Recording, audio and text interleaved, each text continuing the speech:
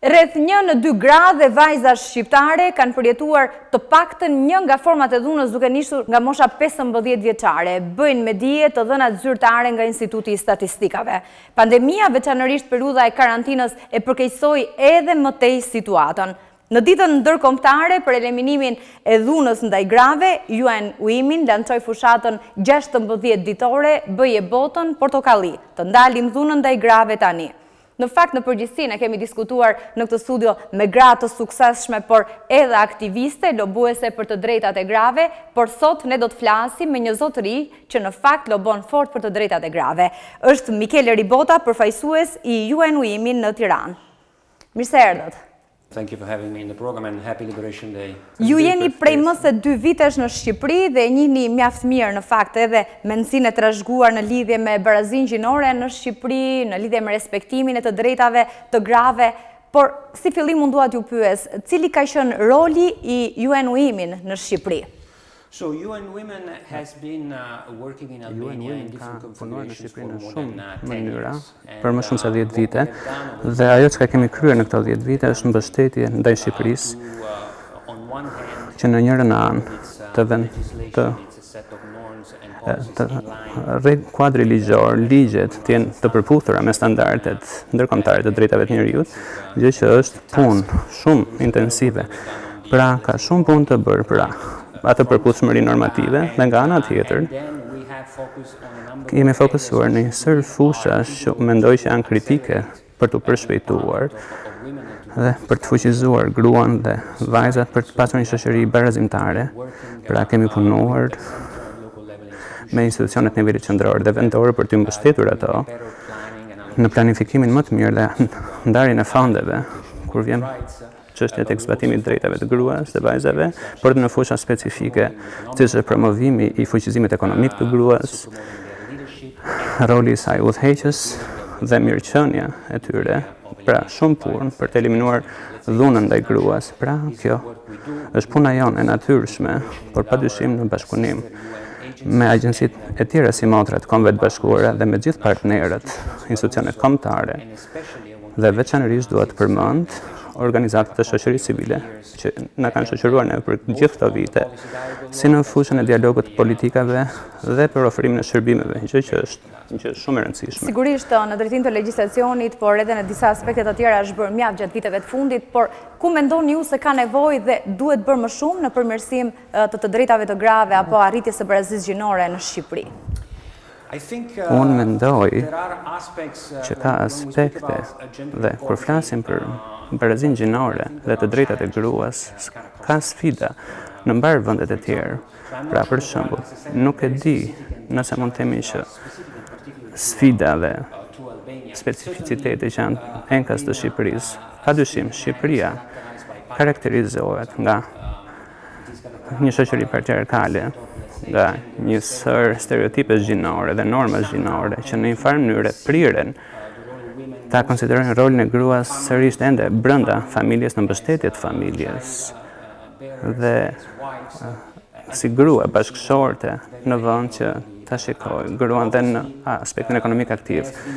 Por gjithashtu ka pasur një prirje në këto 10-15 vitet e fundit vendi ka bërë përparim domethënës dhe ndaj sa i përket fuqizimit të gruas dhe kemi parë shumë përparim në pjesëmarrjen e gruas në politikë që është shumë fushë e rëndësishme dhe që vijon të rritet edhe në shifra dhe përqindje të atyre grave që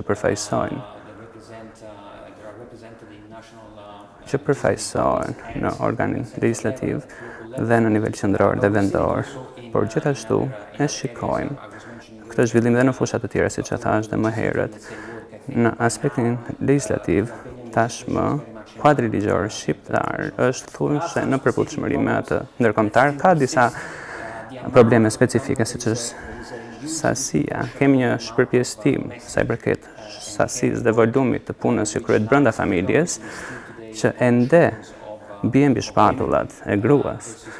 Krahasuar me burrat, kemi disa të dhëna nga vite më përpara që sugjerojnë se gratë bëjnë thuajse 8 herë më shumë punë brenda shtëpisë për të kujdesur për të moshurit, fëmijët dhe për të mbajtur dhe shtëpinë në këmbë, pra krahasuar me burrat. Pra kjo është një pengesë. Gjë që është e panjohur, e papranuar, pra këto janë disa aspekte. Tjetër çështje është edhe çështja e të drejtave të pronësisë. Shumë gra në Shqipëri punojnë tokën, por shumë disa pak kanë pronësi mbi tokën dhe kjo është shumë problematike kur vjen fjala të ndihmojmë ata që të dalin në sipërfaqe, pra të dalin nga informaliteti, të jenë të afta të regjisтрojnë biznesin e tyre, pronën e tyre dhe të bëhen më të pavarura nga ana ekonomike. Gjë që është shumë e rëndësishme edhe kur vjen fjala tek siguria dhe mirëqenia, për të cilën do të flasim paksa edhe më vonë. Pa diskutim më shumë e rëndësishme, arritja e barazisë gjinore dhe një nga kontribuesit kryesor pikërisht është fuqizimi ekonomik i grave në Shqipëri. Por zoti Ribotta, kur diskutojmë në fakt për dhunën ndaj grave dhe vajzave në Shqipëri, të dhënat janë alarmante. 1 në 2 gra apo vajza duke nisur nga mosha 15 vjeçare ka psuar të paktën një nga format e dhunës. Pra duke nisur që në moshë të hershme, që 15 vjeç. Dhe lidhur me këtë, në vlerësimin tuaj apo qoftë edhe të dhënat që janë përpunuar nga UN-Women, kur flasim për dhunën, janë më të rrezikuara apo më të dhunuara brenda familjes apo në shoqëri, në punë, në shkollë, pra jashtë shtëpisë, gratë dhe vajzat në Shqipëri? Dhuna me bazë gjinore kundër gruas sërish është goxha predominuese në shoqërinë shqiptare. E hasim çdo ditë, e dëgjojmë çdo ditë. Dhe fatkeqësisht mendoj është një nga ato tregues që ende e mban Shqipërinë paksa më larg zbatimin të objektivave në zhvillimin qëndrueshëm, pra nuk po hecën me hapin e dur. Dhuna kundër gruas në Shqipëri kryesisht ndodh brenda mjedisit familjar, por jo vetëm aty. Dhuna është e pranishme në shoqëri. Ne kemi dhe ne mbështesim Institutin për Statistikë, Instatin, dhe punojmë me të për të monitoruar incidencën e dhunës në mënyrë që politikbërësit të adresojnë këto probleme në mënyrë më të efektshme dhe kemi vërejtur që kur flasim për dhunën në familje, pothuajse 1 në 2 gra kanë raportuar që një formë të dhunës, të paktën një herë në jetën e tyre, kur flasim këtu nga dhuna fizike, tek ajo dhuna seksuale, edhe dhuna psikologjike dhe ekonomike, por dhuna gjithashtu është e pranishme edhe në fushat të tjera dhe aspektet të tjerë të jetës sonë. Dim, për shkak që 25% e grave raportojnë kërcënim dhe ngacmim në vendin e punës. Dim gjithashtu që 18 deri në 20% e grave raportojnë sjellje të dhunshme nga një partner jo intim, pra që sugjeron që fenomeni është i pranishëm dhe jashtë mureve të shtëpisë.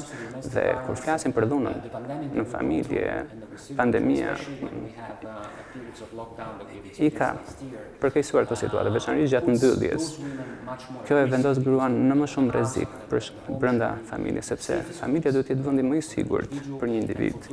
Dhe për ata që janë në rrezik të abuzimit, padyshim situata është dhe më e rrezikshme. Në fakt është arsyeja që ju keni lançuar edhe fushatën 16 ditore, të ndalim dhunën ndaj grave tani, bëje botën portokalli, ju janë bashkuar institucionet të tjera, apo edhe aktorë të shoqërisë civile, të sipërmarrjes private? Aktualisht, kjo fushat që ka nisur javën e shkuar në datë 25 nëntor dhe do të zgjas deri në 10 dhjetor, që është dita ndërkombëtare e drejtave të gruas, që në mënyrë simbolike të mbyllim atë qarkun e kësaj fushate për të drejtat e gruas. Siç është dhe praktika, Shqipëria është një vend që në mënyrë entuziaste e përqafi dhe mori pjesë në këtë fushat, dhe këtë vit kemi më shumë se 250 veprimtari të cilat do të organizojnë dhe po organizojnë, dhe e bukur e kësaj fushate është sepse është tërësisht një fushat shumë institucionale, shumë palëshe, shumë aktorëshe, ka shumë aktivistë që janë organizuar nga institucionet qendrore dhe iniciative që zbatohen nga OJQ-t dhe ne si familja e Kombeve të Bashkuara dhe ne si UN Women së bashku me partnerët tanë ndërkombëtar janë shumë aktiv në bashkërendimin dhe zbatimin e shumë për këtyre aktiviteteve. Në fakt, në ditë kur përkujtohet edhe synohet të lançohet gjithnjë më shumë eliminimi i dhunës ndaj grave dhe vajzave, thuaj se bashkohen gjithë në aktivitete të tilla, por nëse unë ju pyes për të gjithë mekanizmin në Shqipëri, që nga linjat e këshillimit për rastet e dhunës e deri tek ofruesit e shërbimeve apo edhe mbrojtja e grave të dhunuara, sa funksionon? Unë mendoj që për fushatën kemi një qasje të shumë anshme, kemi shumë aktivitete dhe përpiqemi të përdorim dhe artin si një mënyrë për të promovuar dhe përfshirë dhe të hapim biseda për temat vështira. Këto ditë në Tiranë kemi një ekspozit të bukur nga fotografë të rinj dhe pikture gjithashtu për çështje të rëndësishme për autonominë fizike, trupore, dhe kjo lidhet gjithashtu me dhunën, por gjithashtu kemi kryer dhe shumë aktivitete në nivel vendor. Është ngritur një sistem për t'ju kundërvënë dhe për t'ju përgjigjur, që është mekanizmi i referimit, dhe kjo varet është në nivel vendor dhe kjo është një mundësi që gjatë fushatës për të pasur dhe shumë ndërveprim ku dhe antarët e bashkive së bashku me punonjësit social, policinë e shtetit, psikologët që punojnë në nivele shkollat për të parë se cila është situata në bashkinë e tyre dhe së fundi një nga objektivat e kësaj fushate padyshim është rinia. Ky është viti i barazisë dhe ka 25 vite që është miratuar konferenca e Beijingut për drejtat e gruas dhe është një përpjekje madhore për të nxitur atë bisedën, dialogun ndërbreznor. Pra roli i rinisë është veçanërisht i rëndësishëm dhe jam shumë krenar që në Shqipëri kemi sjell një metodologji dhe një teknikë që ka dalë shumë e suksesshme në rrafsh global, që është fuqizimi përmes vetëm mbrojtjes, gjë që funksionon me vajza dhe gra të reja dhe përpiqet që të përdoret siguria e tyre